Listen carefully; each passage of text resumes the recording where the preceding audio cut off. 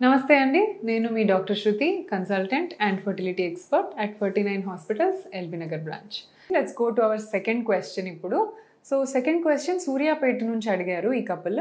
So వీళ్ళు ఏం అడుగుతున్నారంటే, గర్భిణీలు దూర ప్రయాణం అండ్ ఎలాంటి జాగ్రత్తలు తీసుకోవాలి. సో ఇది కూడా ఒక ఇంపార్టెంట్ క్వశ్చన్. ఇది ఇన్ఫర్టిలిటీకి కంప్లీట్గా సంబంధించింది కాదు, but most of them want to know this.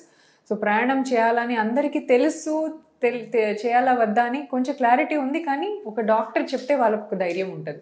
So దానికోసము I'm telling you about this today.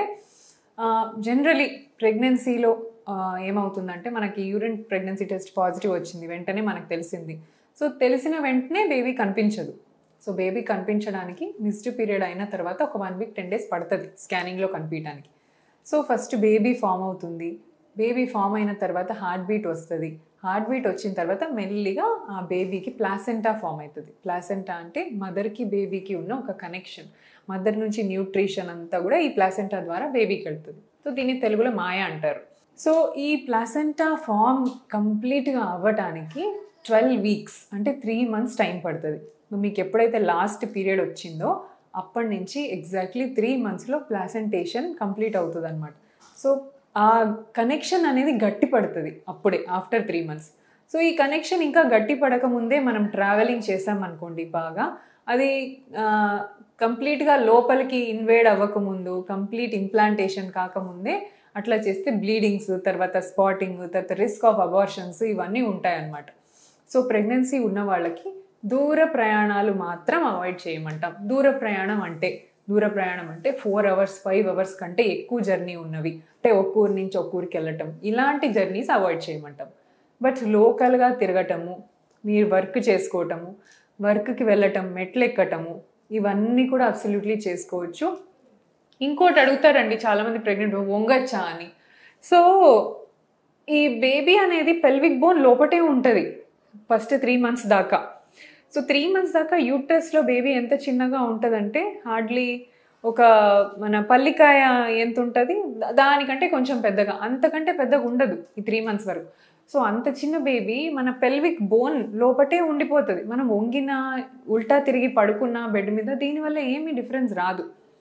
Baby పెరుగుతూ ఉన్నప్పుడు, అంటే మన అంబ్లైకస్ బొడ్డు కంటే పైకి ఎప్పుడైతే గ్రోత్ స్టార్ట్ అవుతుందో అప్పటి నుంచి కొంచెం వంగటానికి మీకు డిఫికల్టీ రావటము, అప్పుడు కొద్దిగా జాగ్రత్తగా ఉండమంటాం. కానీ సో ఫస్ట్ 3 months వంగటం ఇదంతా ఏ ప్రాబ్లం లేదండి. సో ఫస్ట్ 3 monthsలో జర్నీస్ మాత్రం అవాయిడ్ చేయాలి.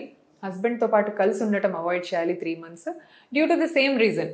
ఎందుకు అని అంటే, సేమ్ ఇంటర్ కోర్స్ అవ్వటం వల్ల ప్లాసెంటా ఫార్మేషన్ డిస్టర్బ్ అవ్వచ్చు, ఆ ఫ్రిక్షన్ వల్ల బేబీ కూడా మూమెంట్ అవ్వటం, ఇవన్నీ జరగచ్చు. నిన్న ఒక కపుల్ చాలా డిఫరెంట్ క్వశ్చన్ అడిగారు అనమాట. నేను ఫస్ట్ టైం విన్నాను నా కెరియర్లో. వాళ్ళు ఏం అడిగారంటే, ప్రెగ్నెన్సీ ఉన్నప్పుడు కలుసుకోకపోతే బేబీ హెల్తీగా పుట్టదంట కదా మేడం అని అడిగారు. అంటే కలుస్తూ ఉంటేనే బేబీ హెల్తీగా ఉంటుందని అనుకుంటున్నారు వాళ్ళు. సో ఇంటర్ కోర్స్ అవ్వటము గుడ్ అని వాళ్ళు they are thinking. So it's completely up to your decision. 5 months దాటిన తర్వాత, 4th month దాటిన తర్వాత ఇంటర్ కోర్స్ చేయటము ఏ ఇబ్బంది లేదు.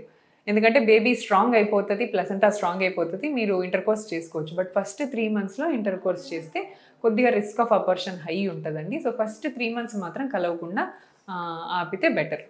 సో ఇది ఒకటి. అండ్ ఇంకా జనరల్ జాగ్రత్తలు ఏం తీసుకోవాలి? ఫుడ్, హెల్దీ ఫుడ్ తీసుకోండి. హెల్దీ ఫుడ్ కదా అని చెప్పి రకరకాల ఫ్రూట్స్, ఎప్పుడు తినని ఫ్రూట్స్ కొత్తగా తెచ్చి తినమనట్లేదు. మీకు అలవాటు ఉన్న ఫ్రూట్స్, హెల్దీ ఫుడ్, బయట ఫుడ్ అవాయిడ్ చేయటం, oily food, deep fried food, tea, కాఫీలు, స్వీట్స్, ఇవి కంప్లీట్గా అవాయిడ్ చేస్తే బెటర్. సాల్ట్ కూడా లిమిటెడ్ క్వాంటిటీలో సాల్ట్ తీసుకోవాలి, ఎందుకంటే ప్రెగ్నెన్సీలో బీపీ, షుగర్ ఇవన్నీ అటాక్ అయ్యే ఛాన్సెస్ తర్వాత ఉంటాయి. సో ఫుడ్లో ఈ రెస్ట్రిక్షన్స్ ఫాలో చేయండి.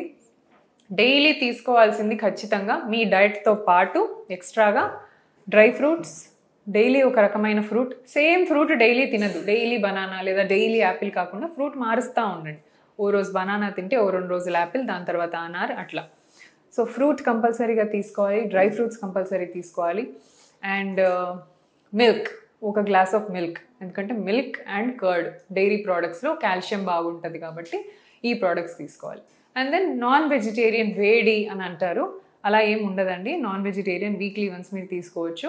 నాన్ వెజిటేరియన్లో కూడా మంచి న్యూట్రిషన్ కావాలి అనుకుంటే fish and eggs is the best source. So chicken, mutton కంటే కూడా ఫిష్ అండ్ ఎగ్స్ తినడం చాలా మంచిది. సో దీనివల్ల బేబీ బ్రెయిన్ గ్రోత్ బాగా అవుతుంది ఫిష్ వల్ల. ఎందుకంటే ఫిష్లో బ్రెయిన్కి డెవలప్ అయ్యే సంబంధించిన ఒమేగా 3 ఫ్యాటీ యాసిడ్స్ అనేవి ఉంటాయి అన్నమాట.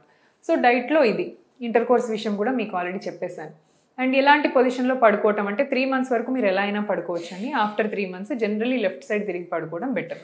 దీనివల్ల బేబీకి బ్లడ్ ఫ్లో మంచిగా పెరుగుతుంది అనమాట. అండ్ ఒక మినిమం మీరు డే టు డే ఎక్సర్సైజ్ కానీ యోగా కానీ ఏదో ఒకటి హ్యాపీగా చేసుకోవచ్చు.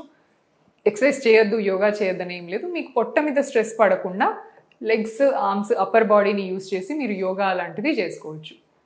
సో అండ్ డాక్టర్ చెప్పిన మెడిసిన్స్ వాడటం, time to time స్కాన్స్కి వెళ్ళటము, baby growth ఎలా ఉందో చెక్ చేసుకోవటం చాలా ఇంపార్టెంట్ అండి. Another thing is vaccines. So definitely కొన్ని వ్యాక్సిన్స్ ఉంటాయి ప్రెగ్నెన్సీలో తీసుకోవాల్సినవి.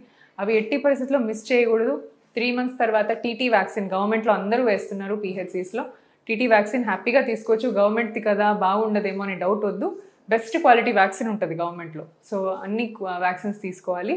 అండ్ మంచిగా వాకింగ్ చేసి మంచిగా యాక్టివ్ ఉంటే మీకు నార్మల్ డెలివరీకి చాలా మంచి అవకాశాలు ఉంటాయి. Thank you so much.